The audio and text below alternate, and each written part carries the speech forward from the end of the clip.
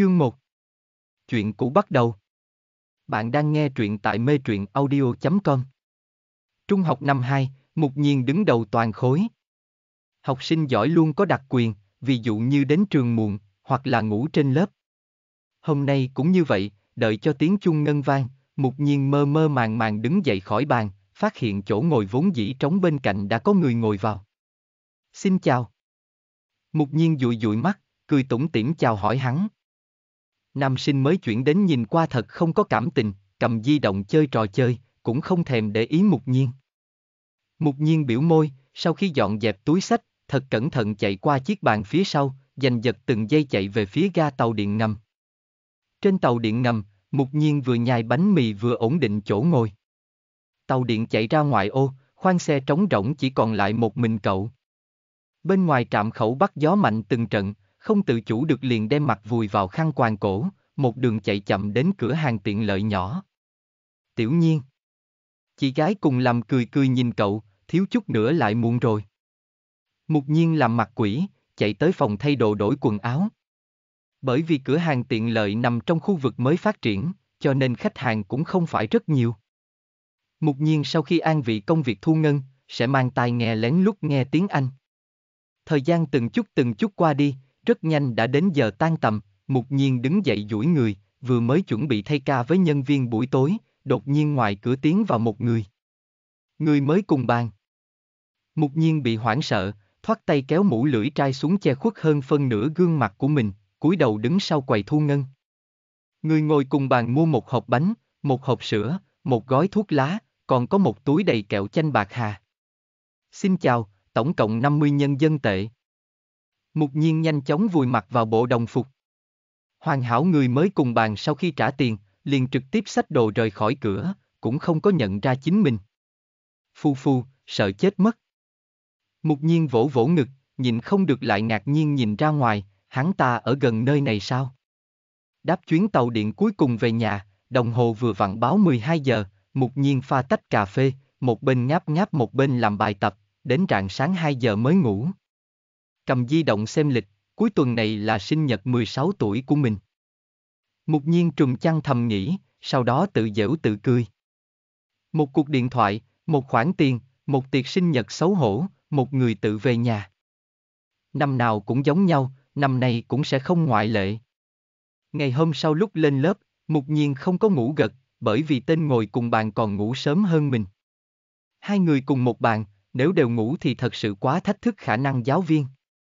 Vì vậy Mục Nhiên đành phải vừa ngáp, vừa ủ rũ chép bài.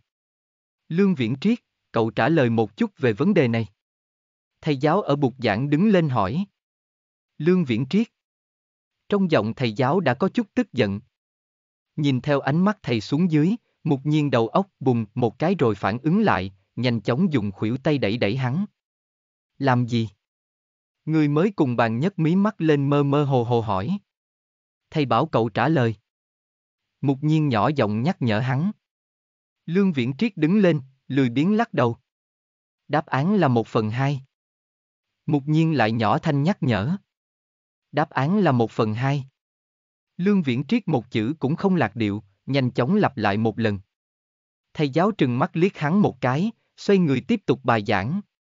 Lương Viễn Triết ngồi xuống chỗ, quay đầu nhìn qua Mục Nhiên. Mục Nhiên không cẩn thận đối diện nhìn vào hắn, vốn muốn chào một tiếng, nhưng lại nhớ đến chuyện hôm qua, vẫn là thức thời không có mở miệng. Cảm ơn. Bên tai truyền đến lời cảm ơn không rõ ràng. Mục Nhiên mở to mắt nhìn hắn, muốn xác nhận bản thân có phải nghe nhầm hay không, làm gì có người nào cảm ơn mặt lại không thay đổi chút nào như vậy. Tôi nói cảm ơn cậu. Lương Viễn Triết bị nhìn có chút khó chịu, vì thế trừng lại cậu. Mục Nhiên bị hoảng sợ, cảm ơn thì cảm ơn, hung dữ như vậy làm gì? Về sau không bao giờ giúp hắn nữa.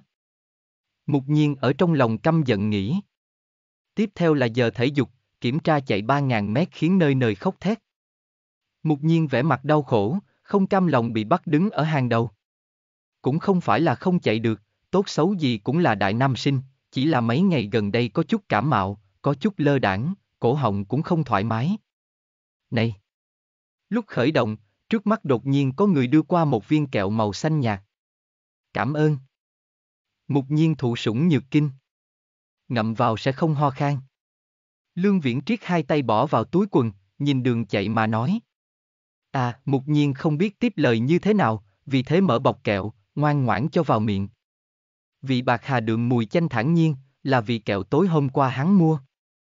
1 vòng, 2 vòng, 3 vòng, 2.000 mét đã chạy xong, Mục Nhiên cảm thấy hơi thở có chút hỗn hển, vì vậy thả chậm cước bộ.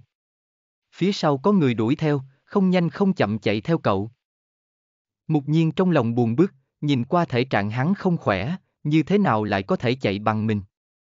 Lương Viễn Triết lúc chạy vừa nhẹ nhàng lại tùy ý, nhưng tốc độ lại rất chậm, cùng chạy chậm với Mục Nhiên trong 3 vòng cuối. Học thật vất vả mới về đích. Mục Nhiên thở hồng hộc, đặt mông ngồi trên đường nhựa. Đứng lên. Lương Viễn Triết một phen kéo cậu, vừa vận động xong không thể ngồi, điều này cũng không biết. Mục Nhiên mệt chết được, không có sức đôi co với hắn, chỉ là trong lòng liều mạng cầu nguyện bản thân phải đạt được tiêu chuẩn. Nhưng mà sự thật tàn khốc, Mục Nhiên kém tiêu chuẩn có 3 giây, học kỳ sau phải thi lại. Mục Nhiên đau khổ lặng im, tỉnh táo nhìn 5 người cùng cảnh với mình, đột nhiên buồn bực mở miệng. Vì cái gì không có Lương Viễn Triết? Hắn đứng đầu toàn khối, nghe nói còn phá kỷ lục, chạy y như bay. Người cùng cảnh ngộ vừa hâm mộ lẫn ghen tị. Phá kỷ lục. Mục Nhiên cầm rớt xuống đất, vậy người lúc nãy cùng mình chạy là ai? Hơn nữa hắn sau khi chạy 3.000 mét còn muốn chạy chậm để khôi phục thể lực, vì thế chạy theo chúng ta lung lay 3 vòng. Người cùng cảnh ngộ rất đúng lúc giải thích. Ước chừng 4.500 mét a. Người cùng cảnh ngộ khác chật chật tán thưởng. Thật không?